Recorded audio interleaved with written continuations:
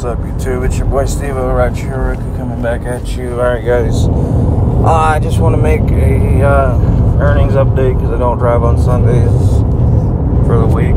Probably gonna have to get used to this screen here. I don't have an update for you guys on my Uber status right now.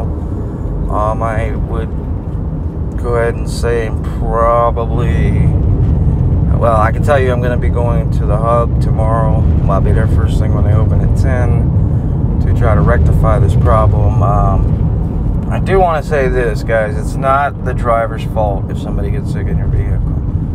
I've gotten some nasty comments on my last video, or the video whenever it talked about what was going on. And, I mean, some of you have commented, well, you got a lot of cleaning fees. Well, I can't help it if somebody gets sick in my car, guys. I drive a certain time for a certain reason. Okay, I'm in a market where if you're driving during the day, you're competing against, you know, hundreds, if not 1,000 different drivers in Orlando. A lot of them don't like to work the night shift, so that's why I do it. I mean, I drove, I think my last ride this morning was 3 o'clock in the morning. Yeah, so anyway, let's get right into it. 4601 on Lyft. Oops, sorry guys. And then Uber was $674.58. And then I had $65 in cash tips.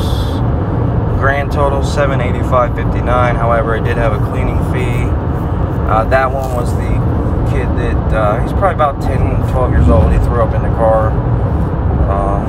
Guys, again, it's not my fault that, you know, over the last, what, 2-3 weeks, I've had one person urinate in my back seat. I have had the kid throw up, and then I had, sorry guys, and then I had the female that threw up on Friday, which I'm waiting for the DashCam footage to load. So anyway, I went ahead and took off the $80 cleaning fee. And then I did, by the way, I have not been able to cash out on Uber. They said I would be able to at midnight, and I was not able to. So we'll see what happens there. So we'll go ahead and divide that by 29 hours. So $24.33 an hour is not too bad. Yeah, so other than that, guys, I really don't have any more updates for you. Let's see. Oh, sorry about that. I don't really have any more updates for you guys on that right now. But, guys, look, I mean, I'm a diamond driver. I mean, I know this shit doesn't mean anything to Uber. It doesn't mean anything to a lot of my viewers, unfortunately. But 86% acceptance rate, 3% cancellation rate. I'm a 4.95 driver, guys. I mean, with multiple compliments. This comment here was interesting last night. I hope things work out for you because, you know, my driver was talking about, actually, he brought up the topic. He says, what happens if somebody gets sick in your car? And I'm like, well, so I basically told him what was going on with it. So, you know, there's nothing I can do, guys. We don't have control over it. What if we had 10 people? What if you did 10 people, right? And here's the thing. I even submitted the receipt to Uber for reimbursement. And let me see. I might be able to find the last message. Yeah, guys, I've been going at them pretty hard. Let me just explain that to you.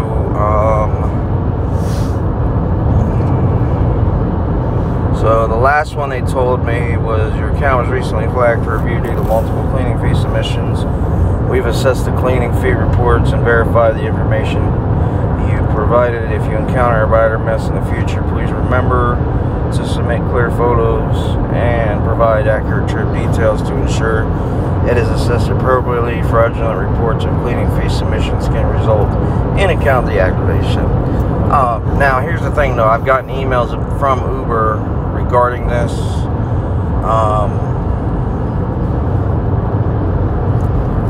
Regarding the deactivation part of regarding the deactivation part, they're basically going to make their decision. I would assume by tomorrow. That's why I'm going to go down to the hub and see what I can do.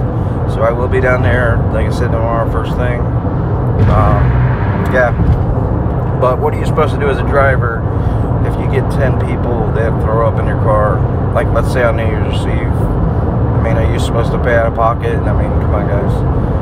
So, yeah, I mean, some of you, like I said, left some comments that, you know, whatever, you know. I drive the night shift because I choose to do so. If you get a puker, if you get somebody that throws up, well, I mean, what are you supposed to do? Yeah, so in the last 3 weeks, again, one person urinated in my backseat. Absolutely fucking disgusting. Then I had to throw up. The kid that threw up, parents blew it off. Oh, whatever. And then now the female from Friday night, which I'm waiting for the DashCam footage to download. Once that does, I will post that up here so you guys can actually see what went down. Because I got some people that say I'm trying to scam Uber. Please explain to me why I would have a reason to do that. I'm not Kevin, you know, the failed journalist that scam riders with the beans, you know, a long time ago. I'm not like that. Guys, I've done almost 1,500 rides in less than a year for Uber, and I'm a part-time driver. But anyway, I will give you guys an update after I go to the hub tomorrow and see where we're at. If I do end up getting deactivated, guys, this is a part-time gig for me, so, you know, I'll just continue to drive and just do Lyft and, you know, do what I got to do. That's all I got. As always, check the description below for more piece of information. Keep doing your thing, and until next time, keep making that money. Peace out. Later, guys.